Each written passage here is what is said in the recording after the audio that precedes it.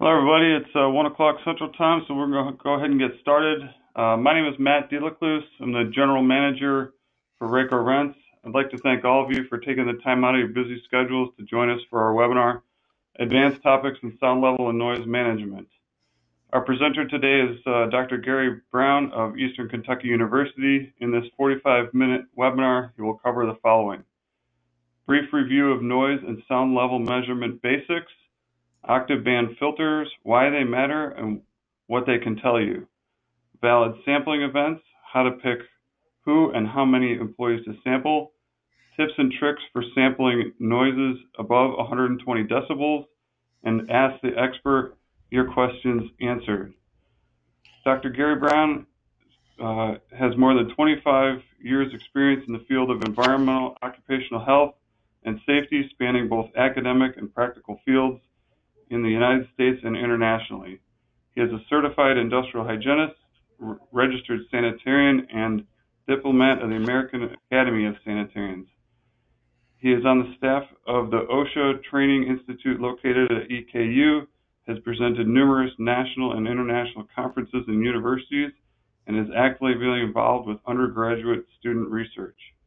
Dr. Brown has a BA in Environmental Studies from State University of New York, Buffalo, a Master's in Science in Environmental and Occupational Health from Hunter College, and his PhD in Occupational Health and Safety from University of Alabama, Birmingham. He is currently a professor and graduate coordinator of environmental health science at Eastern Kentucky University and provides consulting for governments and private entities. He is extremely interested in the promotion of the field of environmental occupational health, industrial hygiene, and increasing the number of OEHS majors nationally. We welcome Dr. Brown as a speaker and thank him for sharing his expertise with our customers. Now I'd like to turn the microphone over to Dr. Brown. Welcome. Good afternoon, everyone. We'll get right into the webinar. If you have any questions, you could type your message and I'll do my best to answer as many as I can. So we're going to talk about industrial noise, and I'll cover a little bit of the basics, but we're also going to talk about areas that a lot of us don't get into only on an occasional basis, less than 60 decibels and above 125, say. So the first thing we're going to start off with is frequency. Frequency is important because higher frequencies are more damaging, lower frequencies are much more difficult to control. When you're using the A scale on a noise dosimeter, you're missing a lot of those low frequencies. Low frequency is what we humans hear as pitch or bass sounds. High frequencies are treble sounds, okay? People who tend to lose their hearing due to overexposure to noise at high frequencies. So they'll miss the S, the T, the consonants and sounds. They'll miss the doorbell. They'll miss the telephone. They have an easier time with the consonant, the vowels, excuse me, A, E, O. Also, they can hear you better when you whisper.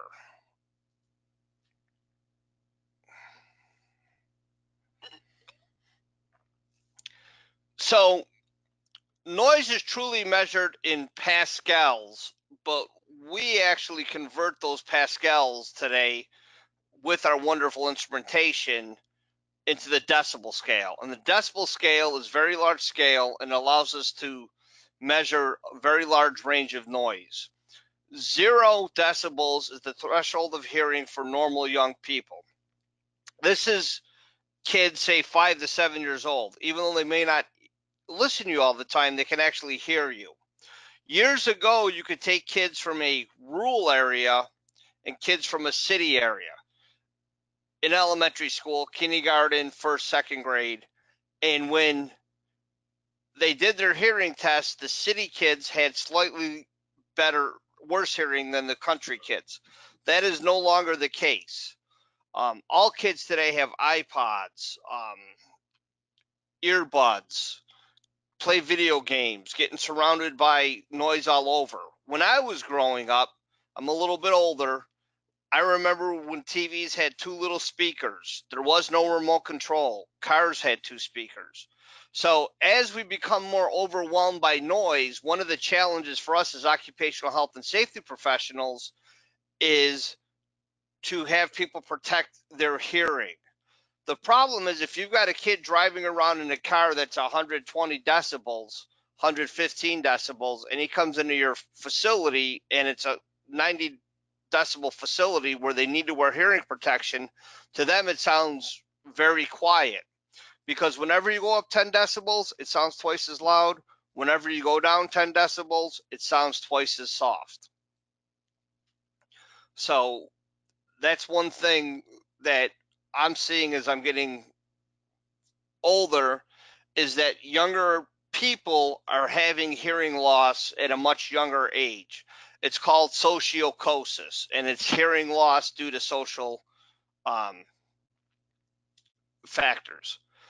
So if you look at this, this is how we would measure noise if we were looking at sine waves, the frequencies, and also the decibel level, okay? They're the same frequency, they're the same time duration, okay? But this one, the top one, is twice as loud as the bottom one. All right. So this is actually what the instrument's picking up. The instrument's picking up the actual sound pressure level. When we talked about octave band analyzers, they're going to look at the various frequencies.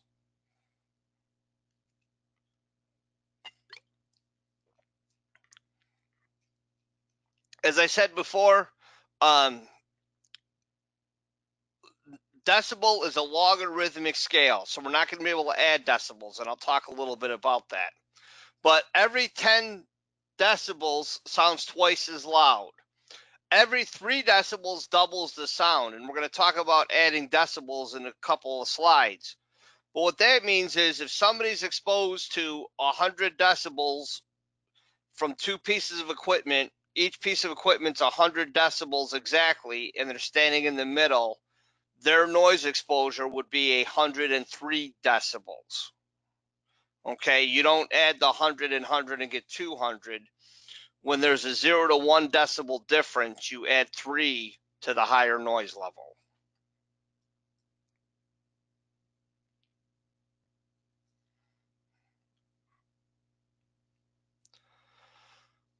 A scale is what all dosimeters use. And what dosimeters on the A scale are is that high frequencies are much more damaging than low frequencies to people. So people overexposed to noise tend to lose their hearing at 4,000 hertz. It's called the 4,000 hertz notch. And this could be when you're 10 years old or 100 years old. All right. If you lose your hearing due to old age, okay, that is more of an equal loss across all of the various frequencies. So if you're using a noise level, a sound level meter, and you're only looking at the A scale and you've got a lot of low frequencies, you're missing some of that noise. The C scale is what you want to use when you're looking for sound control, hearing protection selection, because that measures all frequencies equally. Where you're going to get your complaints as an employer with nuisance noise is going to be in your low frequencies. If you've ever been to a party or had a party at a neighbor's house down the street, you don't hear the treble part, you hear the bass, the boom, boom. And we have a weighting scale up to N for research, but occupational health and safety professionals don't have to worry about those.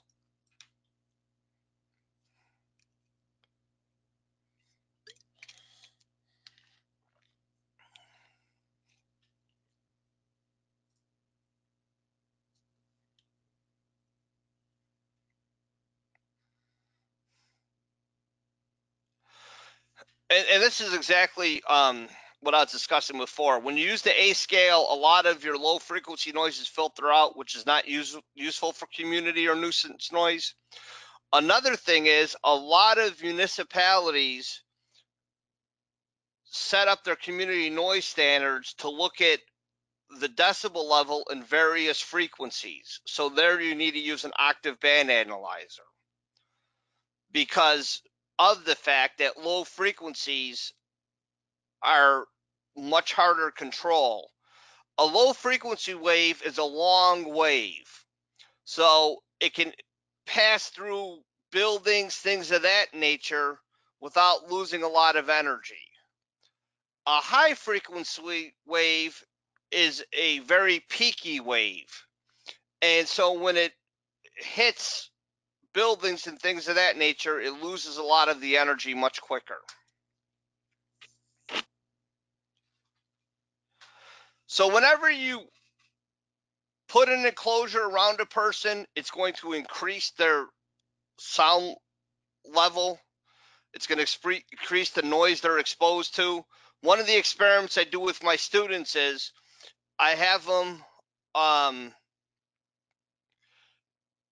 put their radio on what they normally have it on, and it's amazing because sometimes they're shocked that they're listening to the radio at over 100 decibels. And I have them do that with the windows up and the windows down. And it's even better if they have a convertible or like a little Ranger truck where you can open up the side windows and the back window, and that will decrease their noise exposure several decibels. So that's a good example to show them about reverberation. Reflection is the sound strikes a surface or several surfaces before reaching a person. This is some of the issues you'll see sometimes when they're putting up those road barriers to control noise, those walls. Those walls really help out the people who are living right next to the highway, but the people, say, several blocks away, their noise is actually generally increased a little bit because the noise is reflected.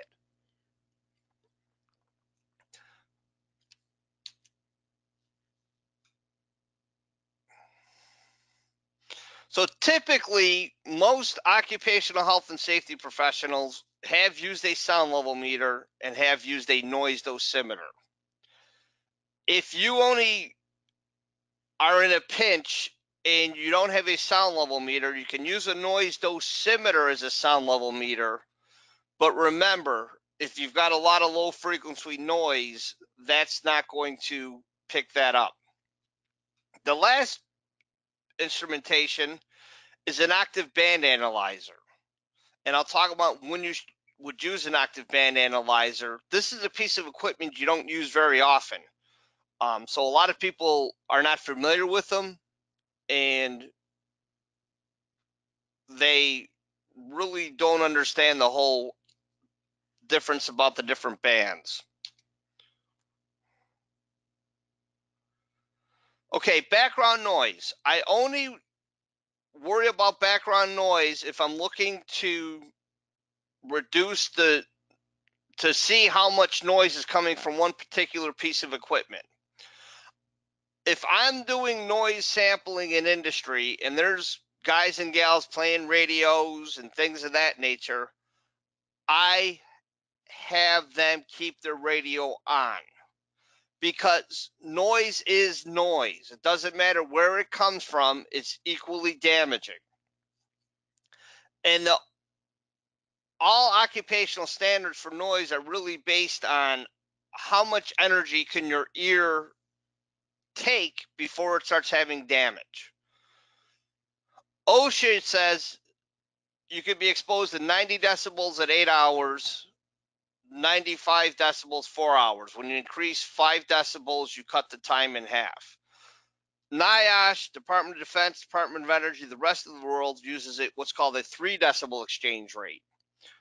They start, instead of 90, at 85 decibels for 8 hours. At 88 decibels, you can only be exposed to 4 hours. And I give this the example of a pool. Picture your ear And the energy your ear can take is like if you had a pool and you fill up the pool, and the water filling the pool is the noise that's hitting your ear. And your ear is that pool, and it only can take so much water. Well, what happens when that pool is filled and you keep adding water? It's going to overflow. Well, that's when damage occurs with your ear. If it takes X amount of time to fill your pool with a certain size hose, if you double the size of that hose in the flow, you will cut the time it takes in half for the pool to be filled, and the same thing with damage to hearing. If people, and like my students, if you're exposed to 115 decibels, it's equivalent of you working in a factory for 8 hours at 85 decibels every minute and a half, 2 minutes.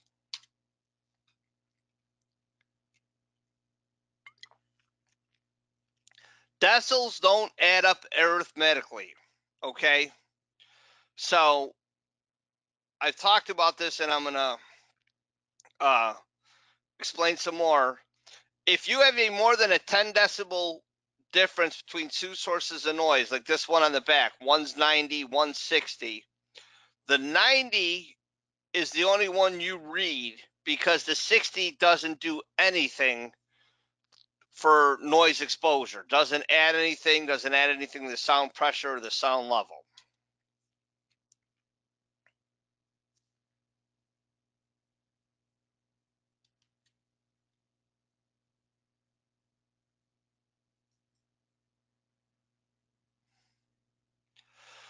So 10 decibel increase is perceived as twice as loud. If you have 200 decibel piece of equipment, you add 3 decibels, and their exposure is 103. So this is the rule of thumb when you're adding decibels, okay? Because decibels are logarithmic. It's a base 10, same as the pH scale. The pH scale, when you go from a pH of 7 to 8, 8 is 10 times more basic than 7. When you go from 8 to 9, 9 is 10 times 10 or 100 times more basic than 7. When you go to 10, it's 10 times 10 times 10 or 1,000. So rule of thumb is if there's a 0 to 1 decibel difference between two sound levels, add 3 to the higher number. If there's a 2 to 3 decibel difference, you add 2 decibels to the higher number. 4 to 7 decibel difference, you add 1 to the higher number.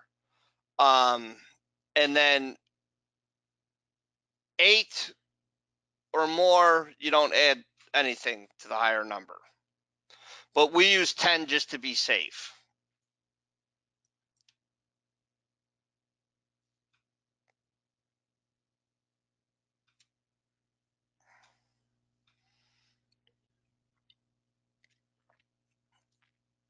Okay. All microphones have internal noise. Okay. So microphones, the closer it can read to 0 decibels, the more expensive that microphone is, because you're reducing self-generated internal noise, and that could be the electricity running through the wires, a bunch of different things. Okay.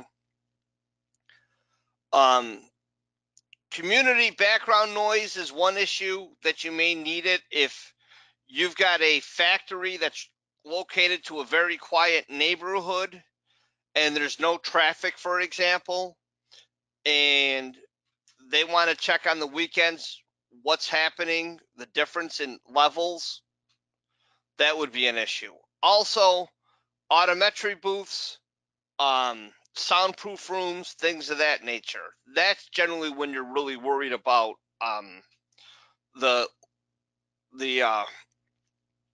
floor of the microphone.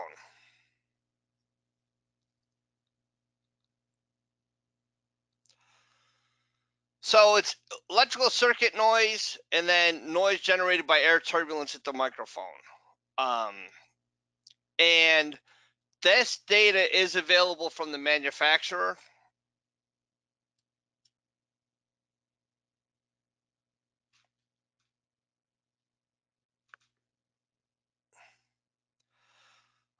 So if you've got a minimum measurable level of a microphone, for example, so you've got a microphone that the lowest it can read is 25 decibels.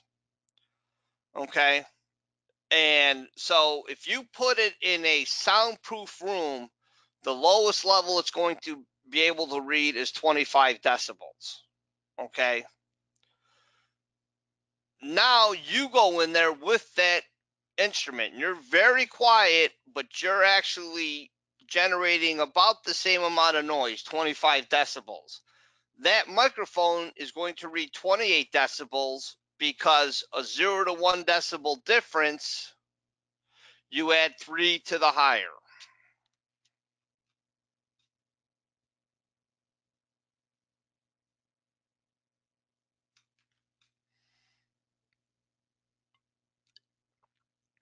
The second one is airflow. And airflow is more of an issue for us occupationally if we're outside doing construction workers and you've got some pretty heavy winds going on. If you have a sound level meter and you think, for example, that the wind may be affecting your sound level meter, if you click it on the A scale and then on the C scale, the noise levels on the sound levels on the A scale will be lower than the C scale. So you know that the windscreen isn't effective at the wind you're exposed to.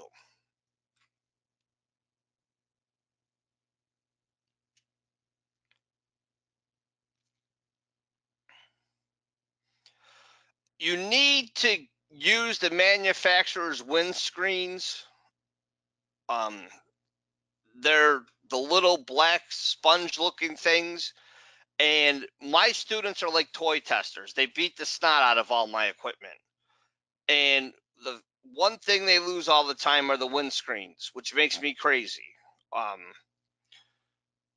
the edge, they're attached, so they really, unless they suck on them or something or rip them off, they're pretty good. It's with the noise pros that we tend to lose the windscreens. And on the sound level meters also, because in the box, the windscreen a lot of times isn't attached. And my students, I don't know what they do with it, because sometimes the sound level meter balls are a little bit bigger, so I think they're a Nerf ball or something.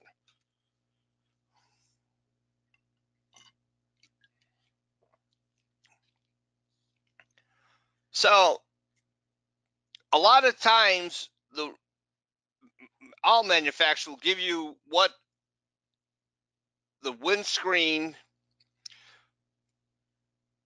will give you an equivalent noise level at that exact wind. The issue though is a lot of times you don't know if the wind's getting too much, so that can be a challenge. One manufacturer, for example, stipulates a self noise of 56 decibel for a screen microphone exposed to 25 miles an hour wind. This is okay for occupational exposures, but if you're doing community noise, this is a bigger issue. So you would want to wait for a community noise for a lower wind.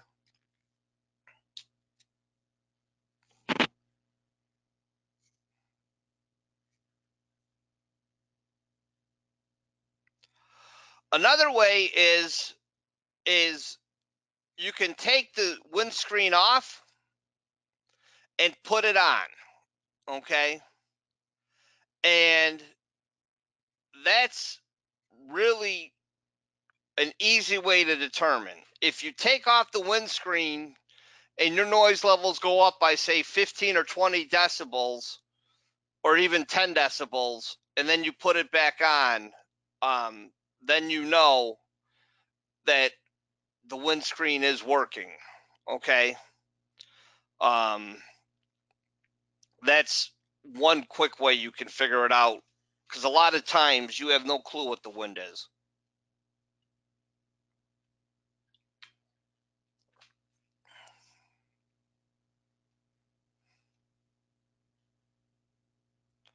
Again, it's highest at low frequencies. If you are able to have a sound level meter and you do the trick I talked about with A and C, that can help you a lot of times. A lot of times there's certain areas of factory, like if you're near a glass melting furnace, it's going to have more wind or more turbulent air just because of the heat and the temperature differentials.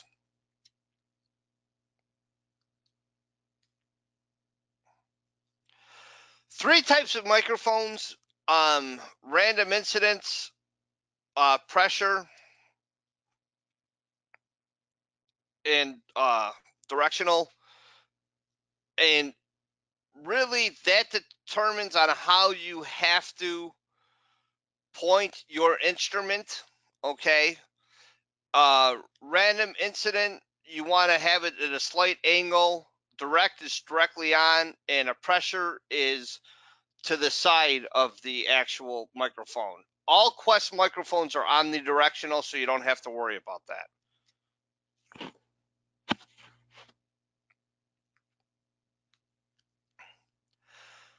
Most of these instruments will do 130 degrees, 135. They'll go down to -10, -20, maybe even -30. I'm from Buffalo, New York originally, and it can get cold. I worry about battery life much more with cold than hot. Humidity, not an issue, even in, say, Louisiana, but an issue is rain. If it's raining, you can fry these instruments.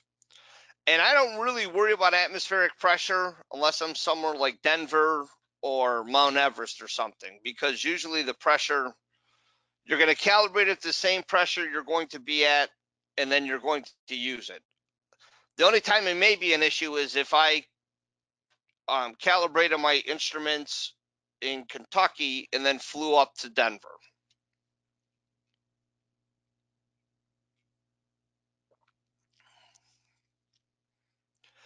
Always use your windscreen. Really, most manufacturers say 15 miles or less, they will protect and eliminate the wind noise. Radio frequencies, magnetic frequencies. Most instruments today are RF protected, and so that shouldn't be an issue. If you think it can be an issue, you can put the microphone in the calibrator when it's turned off, and if the sound level doesn't drop, then you know you've got RF or magnetic field issues.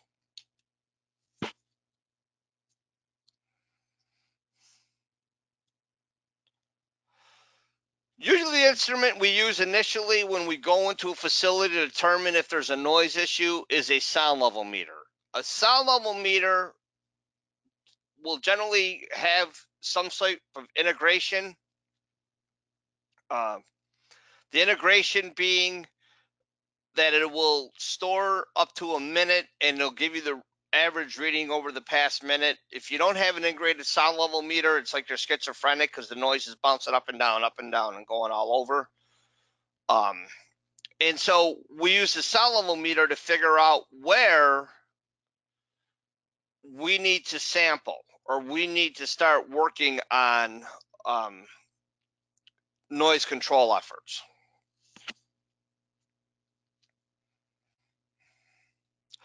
All sound level meters are at least provide readings in the A network. Most are A and C. Slow meter response that they average time about 60 seconds, and they read from 80 to 130 decibels. When you go less than 80 decibels to read or above 130, that is a type 1 meter, and that's more expensive. The higher the decibel range a meter can read, and the lower decimal range a meter can read, the more expensive the meter.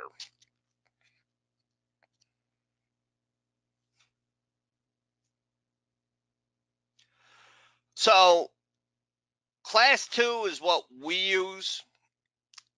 Class 1 is what usually I've had to use, and I'll talk about when we've had to use those.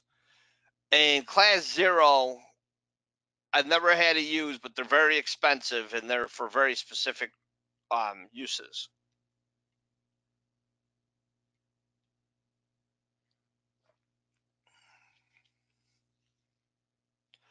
So a type 2 microphone will only measure up to 143 decibels. A type 1 will measure up to 160 decibels. A type 1 you need to use, for example, if you've got a lot of presses, because that can get above.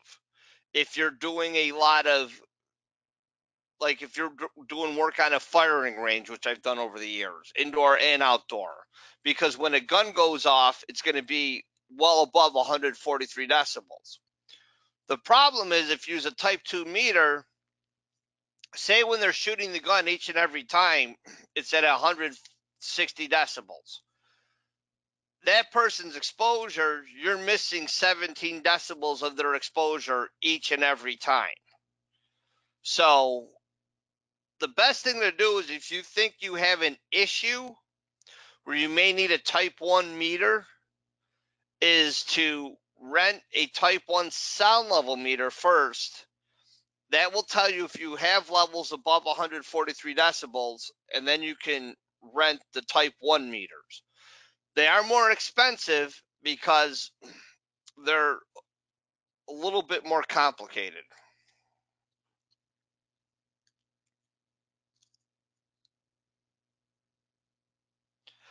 So you always want to, if you possible, use an integrating sound level meter, because like I talked about before, it measures the equivalent sound level averaged over a short time, usually a minute.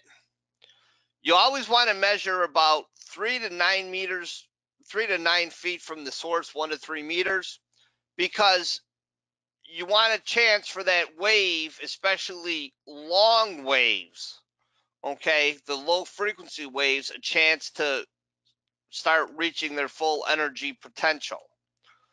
Best example I can give of this is elephants years ago. They didn't think they were really speaking as much as they do.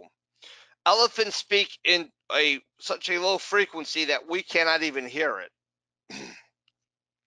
And so the lower the frequency, the longer the wave.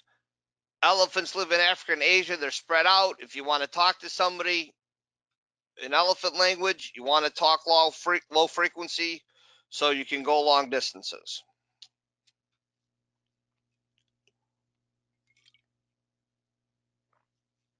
So a sound level meter is instantaneous, and noise dosimeter is what we use to determine personal exposure. I've gone places where somebody's held up a sound level meter next to a person's ear for 1 to 3 minutes and says that's their daily exposure. That's not their daily exposure.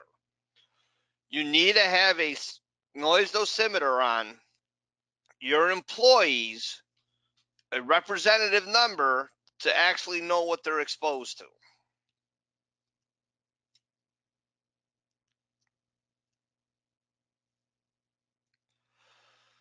Generally, all noise dosimeters start keeping recordings or storing the data at 80 decibels, because that's generally what most standards want you to do.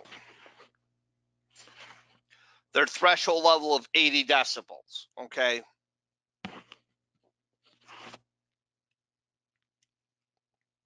that can be adjusted. Same thing as a sound level meter, type 2 microphone, 143, type 1, 160. If you think you've got the situation, rent the sound level meter first. Know if you have that, and then rent the type 1. So all noise dosimeters give out two readings, time weighted average and L average. Time weighted average takes whatever information's in that bucket and divides it by 480, 8 hours. L average takes what's in that bucket and divides it by the time that it's run. Okay? So if you've only run 60 minutes, the L average is going to divide by 60, where the time weighted average is going to divide by 480. So if you sample for less than 8 hours, you need to use the L average. Okay? The L average is always going to be greater than the TWA for less than 8 hours, and L average and TWA will be equal at 8 hours. All right? And when you sample, you want to get the majority of the shift. So if it's an 8-hour shift, I try to get 7.5 hours.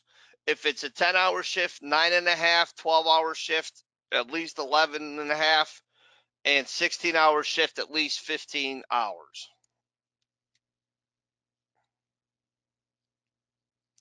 Octave band analyzers. Octaves cover a range of human hearing from 20 to 20,000 hertz, and it's really the different frequency content.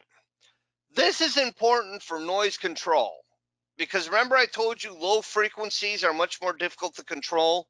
So if you've got low frequency waves, you may have to put quite a bit of insulation in, okay?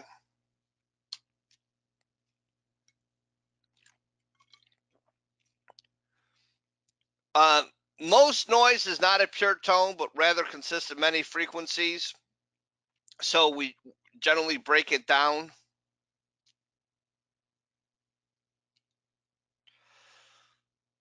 Low frequency, more annoying, less damaging.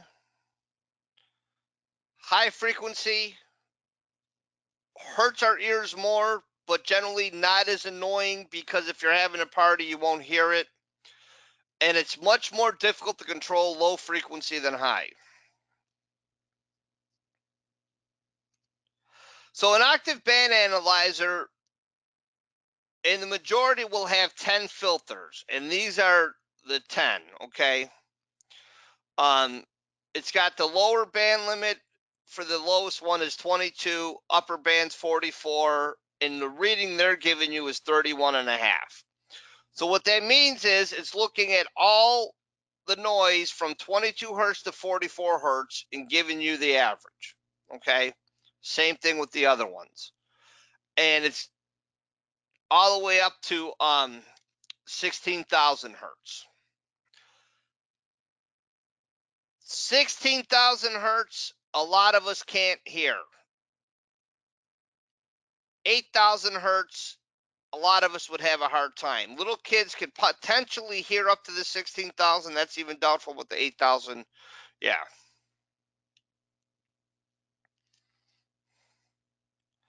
So an octave band, I talked about this in the previous slide, is a range of frequencies such that the highest is twice the lowest.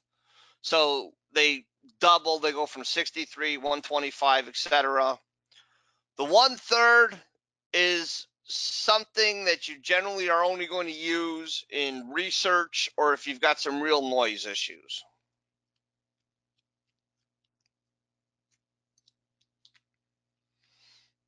So what an octave band analyzer is a sound level meter that's actually using an analyzer, and it breaks apart the different frequencies. The old ones, some of you may remember, you would actually screw on the octave band analyzer onto the sound level meter.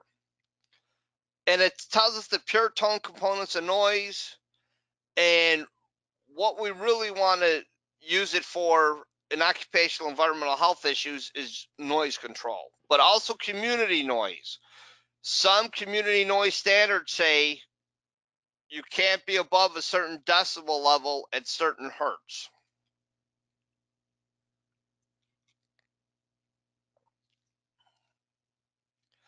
They're generally not needed for compliance except for community noise.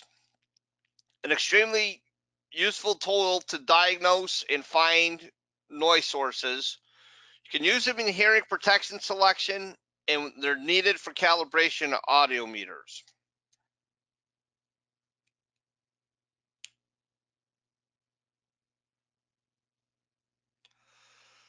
So the nice thing, for example, is you can determine if the majority of noise that people are exposed to or this piece of equipment is lower or higher frequency,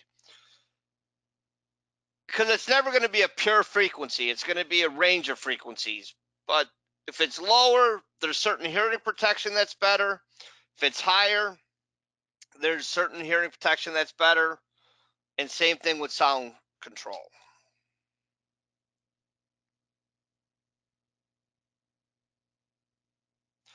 On any standard, there's three parts. The first is criteria level. This is the sound pressure level that if people are exposed to for 8 hours, they will have no risk of hearing loss. Okay. Only OSHA uses 90. ACGH, NIOSH, DOD, DOE. Rest of the world's using 85. Threshold level is sound pressure level below which level that no damage occurs. It's usually set at 80. And then the exchange rate is either 5 decibels for OSHA, 3 decibels for everybody else.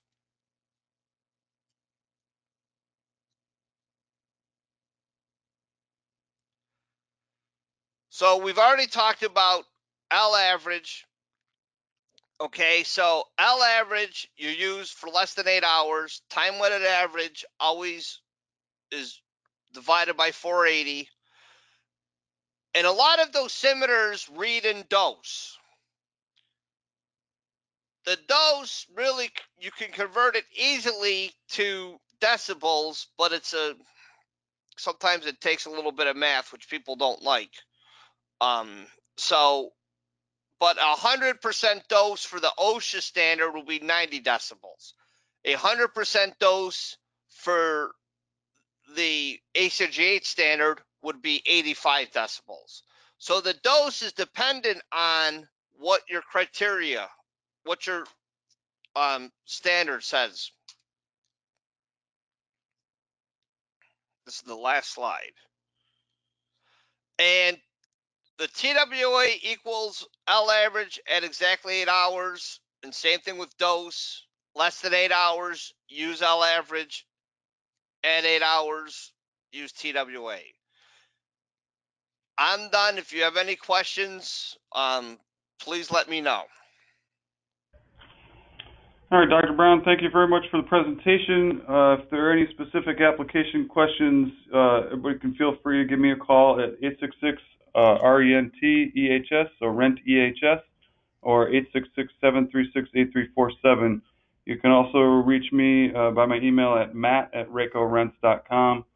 If you want to know more about the technologies we supply, please follow us on social media. We put lots of good technical tips on my blog.raecorents.com. You can also follow us on LinkedIn and Twitter. We do record all these training sessions, which you'll have out on YouTube in a couple days. If there are any specific topics you'd like us to cover in our webinars, please send me an email with the subject. We have access to a lot of product and process specialists. Please let me know what we should cover by emailing me at matt@raecorents.com. Let's see, if we have any questions, we'll go through those.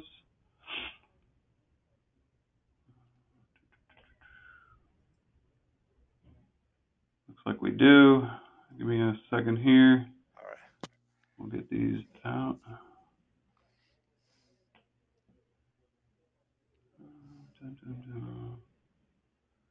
Let's see. It says here at NYS DOT, our plow operators are exposed to noise at about 85 dBA as a TWA.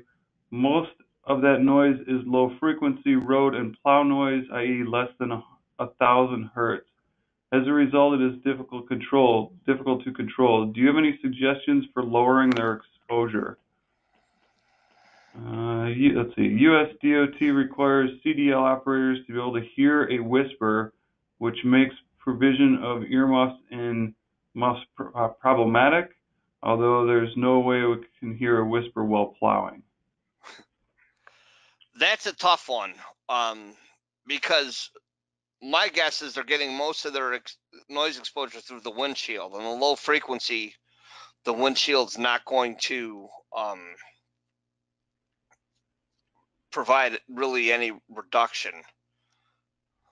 Maybe some soundproofing material between the engine and the cab. I'd have to think on that one, but feel free to call me and we can discuss too. Let's see. Next one. You can make a good guess on the contribution of the low frequency to the total exposure by the differences between the A and the C scales. I guess that's just a comment. Generally, just a couple decibels at most. It's not a ton. It's not going to go from like 90 to 100, or it'll go like 90 to 93, something like that. It's not going to be a ton. It'll be several decibels in my experience. Another one is, what is the most challenging situation you've seen to get noise measurements? Construction, a lot of times, iron workers, because when they're erecting steel, say in New York City, things of that nature, that's a challenge because you're going to have such wind up there and things of that nature. So that's probably been the biggest challenge. That, or in on a ship, if it's rough in that, because these things can't take water very well, and especially salt water. Okay. How many samples should be taken at any place or area of coverage? The most I can do noise dosimetry is 10 people, because you got to be watching, seeing what they're doing, things of that nature. It really depends on how many people are at your facility. Okay. And then I want to ask, best location for monitoring, shoulder, hard hat, etc. Shoulder, you want to be near the ear. You want it next to the ear, or as close to the ear as possible. Is Next one generally is, the hard hat. The problem with the hard hat is it's going to cock their hard hat if it's not a noise pro. With the edge, it'll put some weight on the side of their head. and the other one was, why does OSHA have a 5 dB doubling rate and all others have a 3 dB doubling rate? This is a significant difference. Politics. When it got changed, when it got implemented, that was the standard in 1970. For them to change anything takes forever. Look at the new silica standard, the hexavalent chromium standard. They would love to, but it'll literally take them years, if not decades. How would you measure somebody who's wearing a protective helmet, like a welder's helmet? You got to do it on the outside. There's no way to do it on the inside. All right, next one. Do you have, during renovations of healthcare facility, do you have recommendations for analyzing noise exposures from construction to healthcare staff? Are there any controls that can be recommended prior to renovations of building? Yeah, I've actually done some work. One of the things we did was actually did particulate monitoring in the ORs, because that was a concern to make sure in various different parts of the hospital.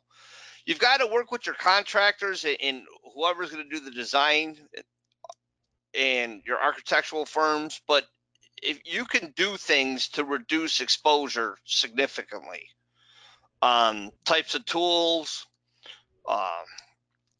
insulation, construction materials, things of that nature, that all can definitely be done. It's never going to be eliminated, but it can be minimized. Okay. Is a dosimeter with octave band analyzers useful, or would a sound level meter with OBA be more useful? As a consultant, I could be in various environments, so just looking for thoughts on best outlay of dollars for equipment. Noise dosimeter can be used as a sound level meter. Sound level meter can't be used as a noise dosimeter. And a noise dosimeter, you can't use. I don't know of any that does octave band analyzing. It's only sound level meters. I've seen one out there that's got a 1-to-1 octave band analyzer on it, but Okay. I've never seen a 1/3. Yeah. So, but that's again the size for the noise dosimeter with an octave band analyzer is going to be pretty big. Let's see. Are there any regulations based around impact noise, or are there any good published papers that indicate the adverse effect of impulse noise?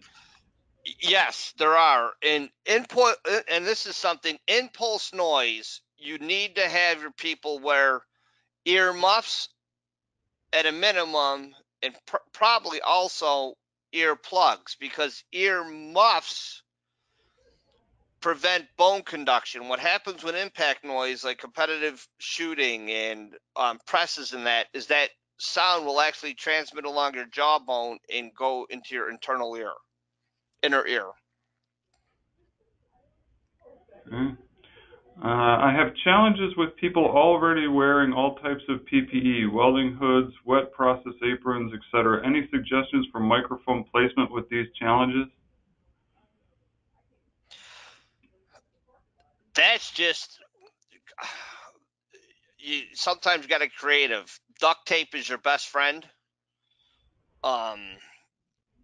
Zip ties, whatever you need to do.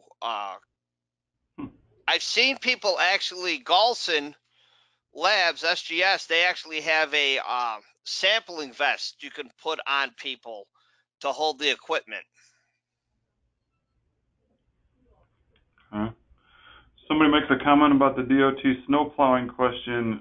Scraper blades can be sourced in materials other than steel that result in less noise and vibration. I think carbon fiber is one. It's also easier on the road surface.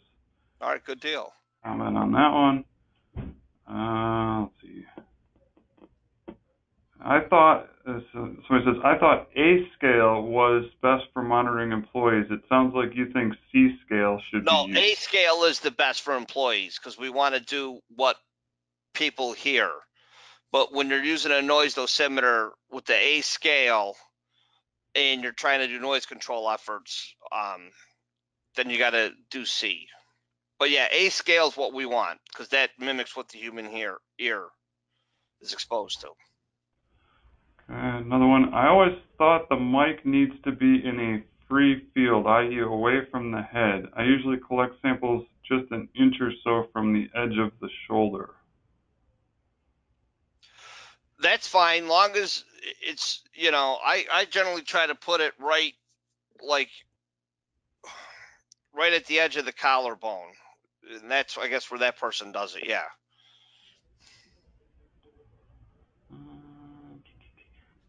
Are there any pros and cons of the newer earplugs that have speakers in them, those with or without limiting devices? Without limiting devices, you're getting more exposure. With, yes. I mean, they're great on the noise canceling earplugs and headphones and stuff. The only problem is they're expensive. Custom molded earplugs, people love them, but you've got to follow the manufacturer's instructions, and you may have to get them replaced every year, every 2 years, every 3 years. I've gone some facilities where they've had custom molded plugs, and these people have had them for 5-6 years. Okay, let's see. This one says A scale for dosimetry, but C or Z scale for impact / max noises? Question mark. Yeah. For if you're looking at your overall noise exposure, yeah. And especially if you've got impact noise and you're going to look at an office and things of that nature, you definitely want to have your C scale because that's what they're going to hear. Okay. And in the DOT snowplow case, somebody recommends noise canceling, some sort of noise canceling headphones. Okay. All right, that's all the questions that have been posted. Thank you, Dr. Brown, for the great presentation. Thank Everybody you, have a guys. great, safe day. You too. Bye-bye.